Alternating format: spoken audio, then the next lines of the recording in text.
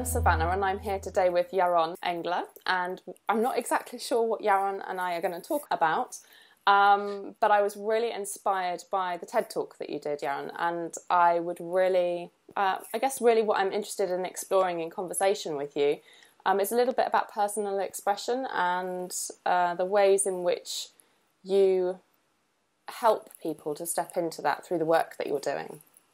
Yeah. Well, personal expression is something that I feel that a lot of time is missing, and I see that for me,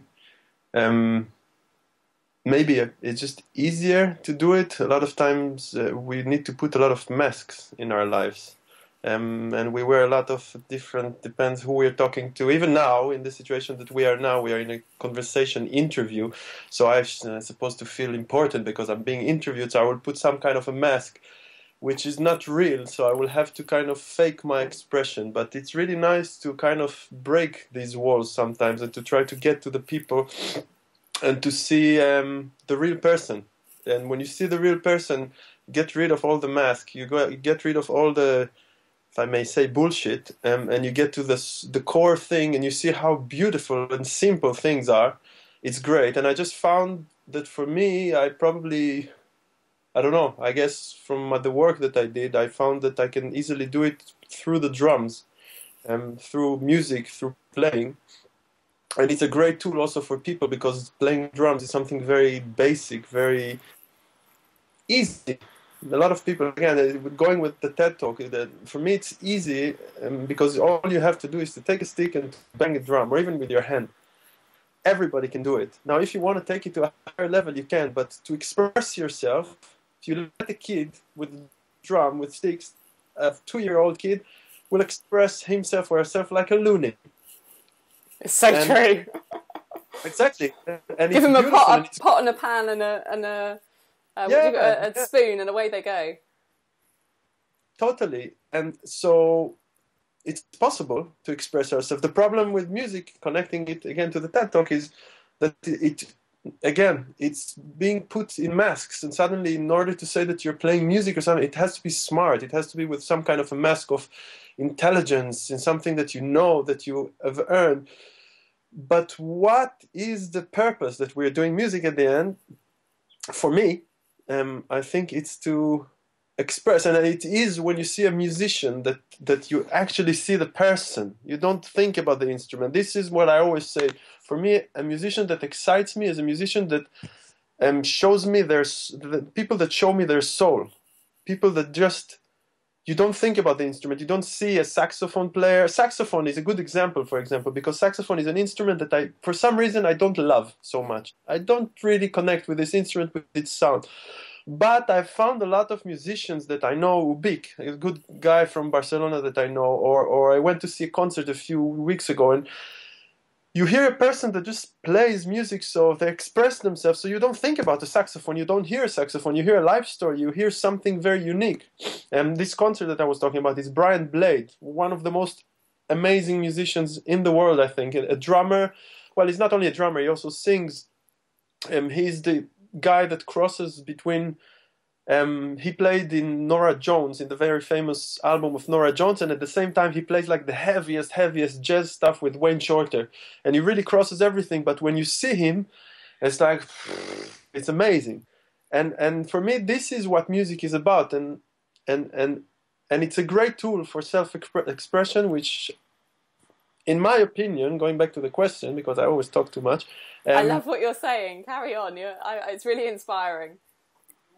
Back to the question, I think we have a general issue with expressing ourselves. A lot of people put masks because of the family, work, because whatever. And I think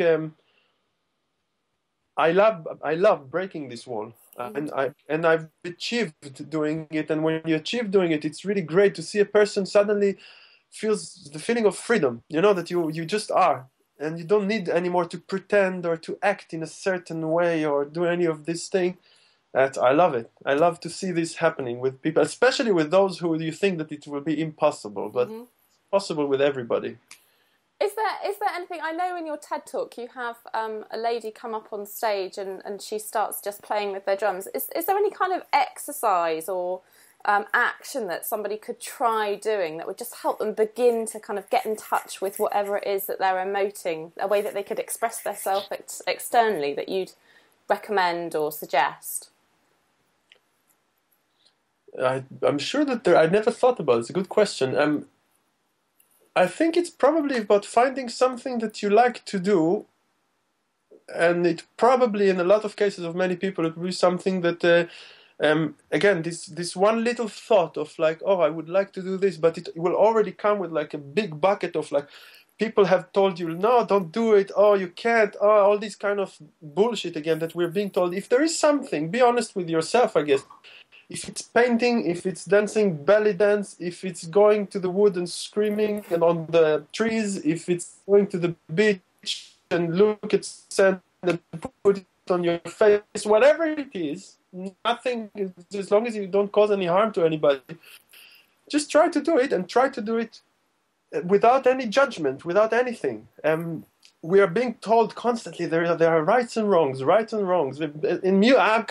see it in the music. It's really easy for me to relate it to the music because please do, yeah. It's very much like, but it's in everything. It's in if you go out to the streets, you should be right and wrong. There is a lot of right and wrongs, and if you just let yourself do something, you want to paint, take a piece of paper and do what can go wrong? You will do the line like this instead of like this, or it will be green that is a little bit darker than, and just be. I guess it's easier probably in the beginning with some kind of guidance, and it's easy if you find someone who can help you with this. Like I found a lot of people in my career, teachers or people that you just talk to and you're being inspired, and suddenly you feel like doing it. So it's probably also to kind of smell and look around for this person that will help you to be yourself. I think we all need this person, and well, I guess if we're lucky, we have this person, more than one person, and it doesn't have to be, it can be whatever, and everybody can be inspiring. A lot of people tell me, yeah, you're an artist, blah, blah, blah. For me, I've been inspired a lot, and I like this example because it comes from a very, like totally the other side. Supermarket. You go to the supermarket and you can easily go to the cash point at the end when you have to pay for everything. I was inspired so many times by the people there behind the cash point that suddenly give you a smile and like tell you like the little funny comment and tells you something like this, and you suddenly feel you come out of the supermarket super happy, super inspired to be happy. And there are a lot of videos now coming out on the web that you see somebody's doing something good to someone, and that someone does something good, and that it's really like that. If we think a little bit more about giving, mm-hmm. and more, again, sorry that I'm going all over the place. No, please express yourself. I'm really enjoying it. It's something that I've noticed a lot in music, but it's not only in music. The concept of music, a lot of times, there is a point that we need to, it's about showing. If you play music, you have to show how good you are, how much knowledge you have, going back to the TED Talk, how fast you are, how you have to show. You go on a stage, so you have spotlights on you, and you have to show, and you have to show. And a lot of times, this is what you get. If you go and see music, you see a lot of times people showing their skills. And I think a lot of times, if the attitude, instead of I'm going to play, so I'm going to show how great I am, I'm going to go on stage and I'm going to give you something. I really want to give you something. And it might be not perfect, it might be wrong, whatever that is. But this feeling of giving, and it's something that I've explored a lot with students as well. If you think about, instead that you have to be right, because I will give a very simple exercise to students to do tam tam ta ta ta ta tam tam ta ta ta ta tam tam. This, if you tell somebody to do this simple exercise, it already brings like defense mode from a lot of people, because I have to do it right. Do I have to do it with the right first or with the left? A lot of analyzation. Well, all you ask is it's not so complicated. I know that it's not the easiest thing, but it's not so complicated. So a lot of times we get into these mental storms and stuff like this, and instead of going there and to say, I need to do it perfect, I need, the guy next to me is doing it better, and all this kind of stuff, instead of that, I work a lot in like okay, now after we understand what we need to do, even if it's something simple, even if it's just this, everybody do this. And instead of thinking that you have to do this perfect, what is the right sound? Do I have to do it loud? Do I have to do it soft or whatever? Just think about how you can make the other person next to you feel comfortable with this. So if they need to do the same thing or something different, how they can connect with what you do. There is a lot of communication and connection, and you can express yourself easily if you feel comfortable. So if we are thinking about how I can make myself comfortable, I think maybe it's easier if you think about how I can make the other person next to me comfortable. And then it will bounce back in a way. Okay. Don't clear, but yeah, don't know. Kind of spread all over the place now. Why do you, out of interest, I mean, it kind of sounds a little bit obvious, but I'm interested in your perspective in it. Why is it that personal expression is such an important thing to life, in your opinion? What differs if you have a musician, for example, and I think we're using music as an analogy for life here, really. What differs with a person who is expressing themselves or who is just being technical about it? There is no right and wrong about it. It just, I guess, because for me personally, to see people doing physical movements without anything behind it, it can be interesting maybe for a little while. But because I'm a very emotional person, and I don't like bullshit. I really don't like bullshit. If I talk to someone, I need to talk to me. Don't because I'm very sensitive. I was always very sensitive. I don't really listen to what people say. I feel more. I can enter a room and I kind of feel like it. It's kind of a blessing and a curse at the same time, because it's great because you can understand what's going on. But a lot of times you see how much, sorry again about the word, bullshit is happening, and who needs that? And a lot of words, and the words are so meaningless and stuff. So for me to see somebody doing again music or not music, even again somebody talking, but there is nothing behind, it's such a waste of energy. We live only once, probably. I'm not sure about that. I'm not sure anybody really knows the answer to that one. Nobody knows. But why to waste the time on something that for me is a little bit meaningless? It's like you want to eat food which is tasty. You don't want to eat food that is will have, I don't know. It's nice to have things with meaning. If it's every little thing. And for me, I remember a lot of times I was studying in Berkeley, and I was in Berkeley. You have the rooms, the rehearsal spaces. They all have a window, so you can see in the doors have windows, so you can see inside.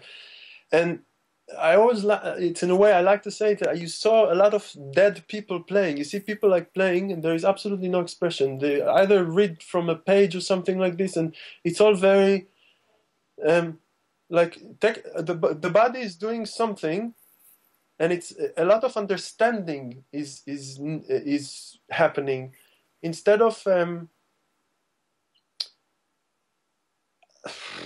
it's hard to explain like this very quickly, but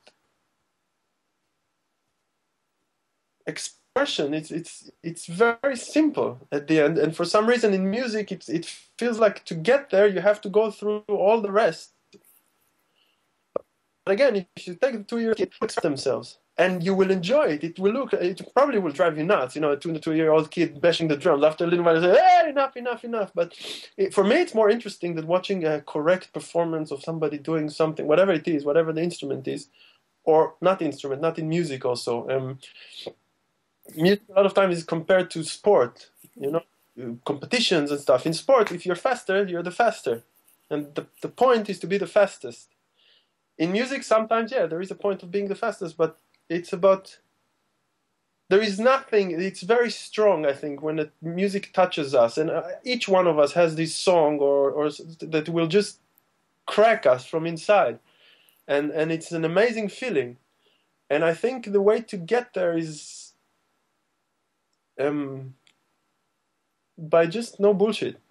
And I guess I think we need it in this world to get rid of some bullshit and to be more real, to be more honest, to be more more clear, because I just, that's what I feel. Maybe I'm wrong. I don't know. I like that. I think I feel similar in that, um, we're here in this world and we're all living out our lives, doing lots of different things, and some things, I might enjoy, somebody else might not. But I think the most important thing is really connecting with people, really connecting with the people that you're around, because I feel it enhances your life. It encourages you forward to come out of yourself. And that's an exciting way to live. And I think any tools that people can use to help to bring that part of themselves to the surface is really, really special. I think that's one of the reasons I felt very inspired by the talk that you gave, because it just showed how at the surface everything is, if people just move to it. It's easy. It's it's there. But for some, I don't know why reason, from childhood probably, we are being told not to be yourself, not to. And what is to be yourself, again, blah, blah, blah. It's a lot of philosophical, spiritual stuff, but we are all the same. It's all, we're not all the personality issues and stuff.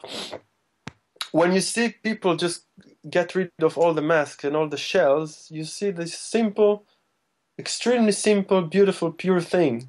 And it's just amazing. And it's there for everybody at any point of any day. So I guess I'm curious about what is this thing that makes us not go there if it's so simple. I don't know the answer to that. I guess that's something for everybody to explore. I guess it's different for each person. So if there were, I guess this is a good time of year to be talking about this subject as well, because I guess everybody's we've gone past 2012 and we're all still here, and maybe now's more of a time than any to really go, okay, maybe it's time to really get on and live, and I hope that people will maybe have a think. And take away something from this conversation that will help them take some sort of action, however small it might be, literally, if it's, banging on the table with their fingers, to begin to just find a way to bring that emotion to the surface so that they can really get in touch with that and bring their emotions into their day-to-day living. Yeah. Have you got, I know you mentioned before about painting or whatever, but or whatever inspires people. Is there anything you would add to that, or anything you would suggest they could do? There are so many things to do in life, and it's not about going so for the search so much. Yeah. It's about when you wash your hands in the morning, from 1 millisecond, instead of to take it for granted, just look at your hands underneath the water. Look at this thing. Your hands change their shape. What is this feeling of the water? If you touch your face, if you look yourself in the mirror, if you just sit down and eat, and the first spoon of the thing that you put in your mouth, instead of just shoving it in, really taste it. Look what it tastes like. Smell what it tastes like. When you see a person next to you, try to, when you're angry or when you're frustrated at people, make sure you understand that you're frustrated about yourself, because it's about being. We don't know how to be, I guess, and this is what I guess I feel my goal in life is to show people how to be. I need to be shown a lot of times, and constantly I have people or situations that show me that. But it's a long process also, I think, a lot of times. I started it probably when I was in my early 20s, that I suddenly understood that, being interesting. And I think I usually, when I do my stuff, it will be on music, but I also talk a lot about painting and cooking, because these are two things that I really love doing. But it can be whatever. It can be folding a piece of paper. It can be folding your clothes. It can be opening your balcony and take the breath. It can be whatever it is that you want. Or it can be just going outside. That's the best thing, to go outside and to do something good for someone. To just smile at someone is to do something good at someone. These little things, as much as we hear them again and again and again, it's like it's so obvious, so easy. It doesn't matter what. That's something that I also like to talk a lot about in my workshops and when I meet people. It's not so much about the what, it's about the how. So it's about being aware. Yeah, totally. And that's it. At the end of the road, this is what it is. It's not so complicated. It's not like it requires, and we don't need universities and 500 years of studying this to get to another doctorate in this. It's there. It's just as easy as it sounds. But we all need to get like, hey, another kind of like, remember. Awesome. We'll give this little thing to some people. A little nudge to everybody. Well, I think, thank you so much, Yaron. Yaron, I'll say it right. I feel, I personally feel from what we've just spoken about, maybe everybody can take a leaf out of this conversation that we're having, and just find 1 or 2 or 3 or 4 or 5 things a day, small tiny things, whether it's like you were saying, washing your hands or preparing your food or even how you brush your hair or whatever it is that you're up to, where you can really, really bring yourself into that moment and feel what's happening for you in that moment. And maybe maybe that could even be a New Year's resolution for some people. Maybe they can try it for a week and make a comment in the box below and let us know how they've got on, what that's changed for them, how they felt whilst they've done it. See that actually. I'd love to get some feedback from people about this, because I think it's a really really overlooked point. I tend to do it. You were saying about cooking. I tend to do it personally. I do it with my food, or I do it with smells, or oils, essential oils that I might use, or textures of fabrics, or those are things that for me that really. I will take the moment to savour it.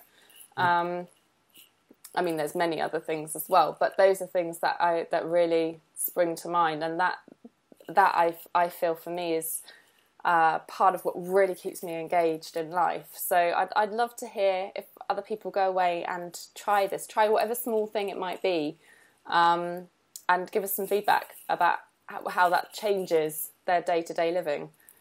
Thank you. Great. Thank you so much for your time. I've really, really enjoyed speaking to you, as always. Thank you. Thank you very much for the opportunity. Yeah. And hopefully it will give the little to some people. We all need that sometimes. Yeah, definitely. And I'm going to put a link as well below to your website, so if people want to contact you, they can jump onto your website. And what is your website? Same as my name, www.yaronengler.com. Thanks again, Yaron, and I will speak to you soon. Thank you very much.